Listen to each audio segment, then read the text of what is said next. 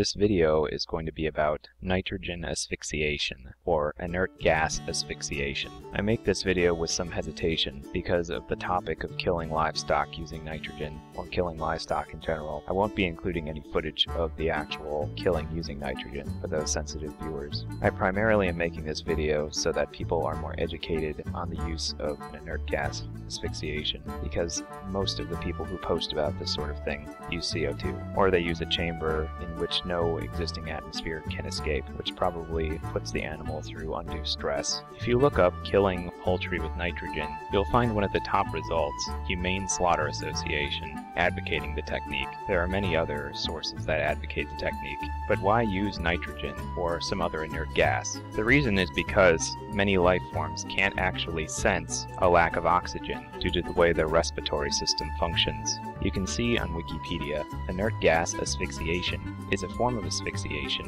which results from breathing a physiologically inert gas in the absence of oxygen, or a low amount of oxygen, rather than atmospheric air, which is largely composed of nitrogen and oxygen. Examples of physiologically inert gases which have caused accidental or deliberate death by this mechanism are argon, helium, nitrogen, and methane. The term physiologically inert is used to indicate a gas which has no toxic or anesthetic properties and does not act upon the heart or hemoglobin. Instead, the gas acts as a simple diluent to reduce oxygen concentration in inspired gas and blood to dangerously low levels, thereby eventually depriving all cells in the body of oxygen. NASA actually published about this phenomenon due to a tragedy, as you can see here. As ground crews worked diligently to prepare for the launch, a group of technicians collapsed inside Columbia's nitrogen-filled aft compartment after a countdown demonstration test. You can read more about this incident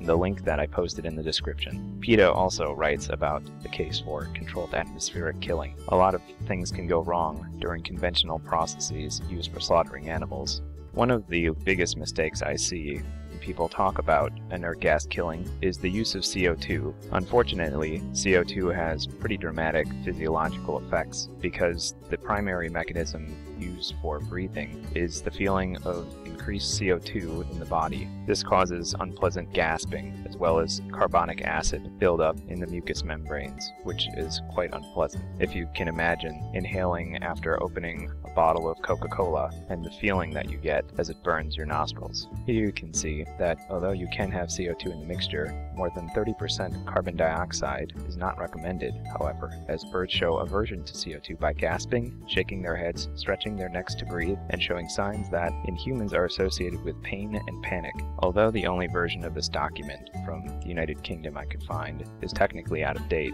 it does have some guidelines that may be useful. The controlled atmosphere stun killing chamber used must have a means of visually monitoring the birds when they are inside. Any window must permit observation of the birds in order that any problems related to the welfare of the birds can be identified quickly and action taken immediately to rectify them.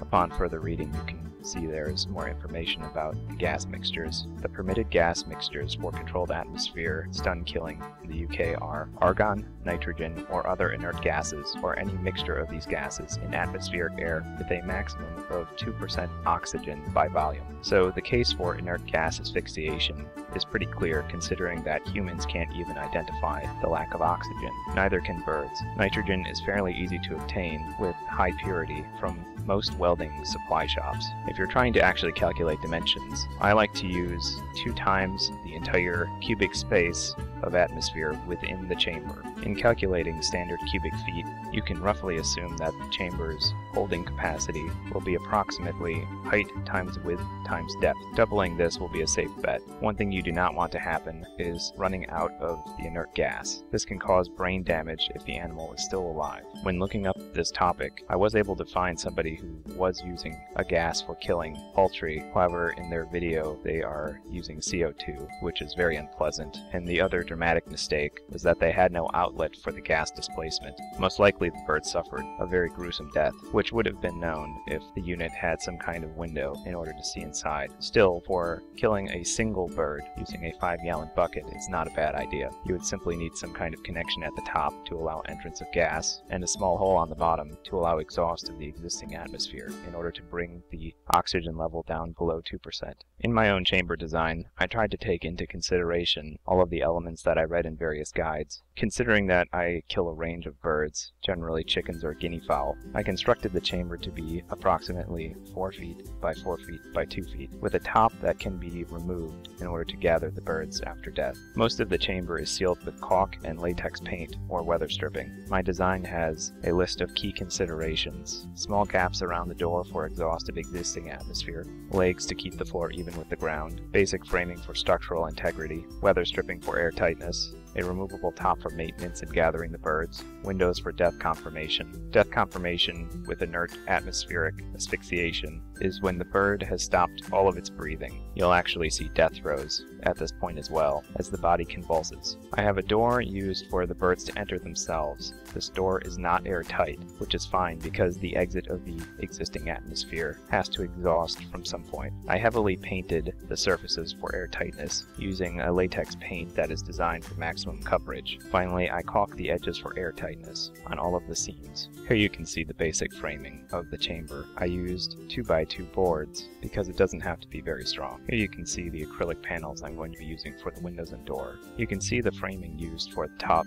where the windows will sit. The top also inserts inside of the existing framing, which I use some OSB to cover. The acrylic panels are also in place in this footage. Here you can see the bottom of the chamber. Here you can see where the door is going to slide. In this footage you can see things are fairly trimmed. I used some felt to reduce friction and help seal the door a little bit. I also added many handles so that 2 people could move the chamber easily. Here's the inside of the top, which fits over the chamber, and here you can see the 2 parts aligned. There is about an inch of overlap where the weather stripping helps seal. Finally, this footage is from after I used the chamber successfully with some guinea fowl. I don't generally raise birds for meat, and the batch that I killed actually were not raised for meat either. A fox kept coming and taking them one by one every single day because they did not want to go to bed early enough. And so instead of letting the fox finish them off, I decided to simply kill the birds myself and then give some to the neighbors for meat. You may be wondering how gruesome the experience was. The process went something like this. As the nitrogen was filling the chamber, I was not very confident that it would work at all. The birds seemed fully aware, and they did not seem to be very stressed by the situation or even aware of the gas that was filling the chamber. After a few minutes,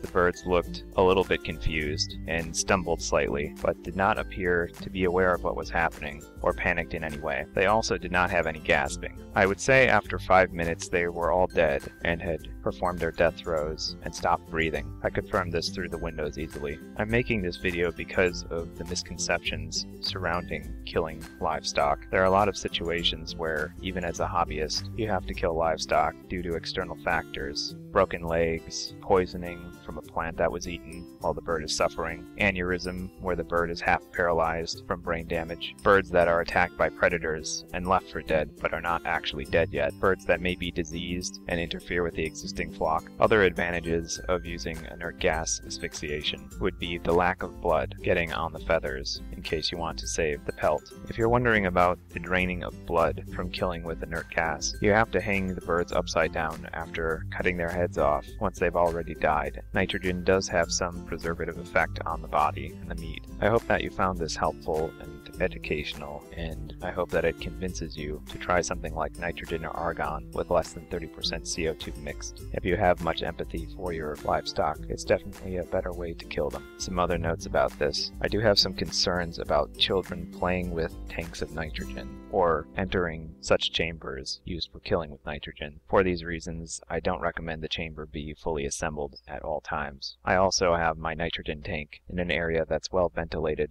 Thanks for watching.